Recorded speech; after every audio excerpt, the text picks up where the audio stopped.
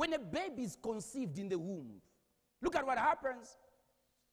That baby is 100% a human being. And that's the reason why when a woman gets rid of a pregnancy, it's an offense. It's a prosecutable offense. And she gets rid of the fetus, she can be prosecuted. Why? Because life doesn't begin at birth. Life begins at conception, as far as man's laws are concerned. But it's another story with God. Because with God, says, before I formed you in your mother's womb, I knew you. So your life didn't begin on 21st June 1978. Because God says, before I formed you in your mother's womb, I knew you. So long before you were put in your mother's womb by God, God already knew that you were there. You were there. Are you getting that? Yeah. Now don't imagine yourself in heaven in a corner somewhere, just waiting for my time to come. Because the life of God is in his words. The life of God is in his words. Where did you exist? You existed in God's word. You were not existing in a corner somewhere in heaven, and then God had packaged us. Then was end up of yet. Nuevo number. No. Just like those that preach that gospel of, you see, when someone is miraculously healed, and he goes to the hospital and the doctor says, wow, this lung is not like what we had done an x-ray on. It's a brand new lung that you have. There are those that have preached the gospel to say, you see, heaven has got refrigerators where God stores limbs, he stores eyes, he stores livers and all those things. God doesn't need to do that. God doesn't need to do that. No, he doesn't.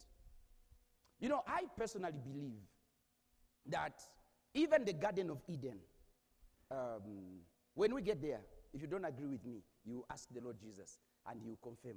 He will tell you, Pastor Soter was true.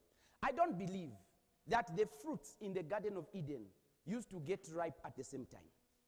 Like, have you seen your lemon trees? Have you seen how many yellow trees around? Some of the neighborhoods, they even get overwhelmed. They just leave them. I don't believe that the fruits in the Garden of Eden used to get ripe all at the same time.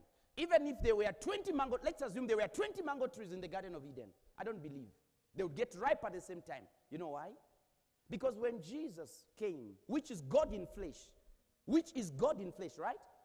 And he performed a miracle to feed 5,000 people. Look at what he did with the waste.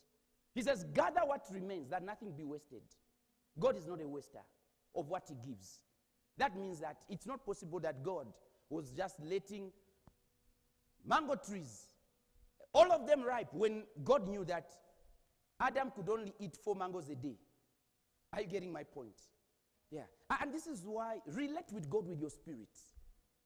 Relate with God from your spirit. So, number one, the victorious burial and resurrection of Jesus brought us Christ in you, which is an environment of perfection, an environment of stability, an environment of strength.